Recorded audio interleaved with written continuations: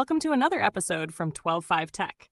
In today's video, I'll guide you step-by-step how to set up OpenSSH on the Http Custom VPN app for secure browsing. Whether you're new to VPNs or just looking for a secure connection method, this video will walk you through the entire process in a simple and professional manner. Let's dive right in. First, head over to the RACEVPN website using your browser. Once you land on the homepage, the first thing we'll do is set up our OpenSSH server account. Next, tap on the menu button at the top. From the list of available options, select OpenSSH. This will take you to a page where you'll see a list of server locations. Now choose your preferred server location by tapping the Select Location button under that country's name. Once selected, you'll be directed to a form where you'll need to create an account. Enter a unique username and a secure password, then complete the reCAPTCHA verification. After that, tap on Create Account.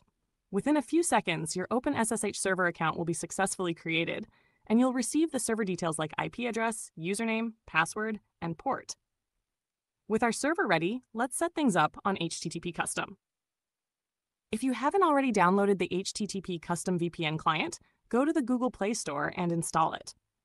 You can also use any VPN client that supports OpenSSH, but we recommend HTTP Custom for its reliability. Once installed, launch the app. On the homepage, you'll find input fields for server configuration. Start by entering the server IP address, followed by the username and password that we generated earlier. Make sure to input the correct port number provided by the RACEVPN server. You can also enable SSL settings if your server supports it, but make sure to use the appropriate SSL port. After entering all the details, tap on Save or the equivalent Save option in your app. Finally, tap on the Connect button to initiate the VPN connection. In a few seconds, your connection will be established. You're now browsing securely through your configured OpenSSH server. To verify your new IP address and ensure you're connected, visit any What's My IP Address website. Thanks for watching.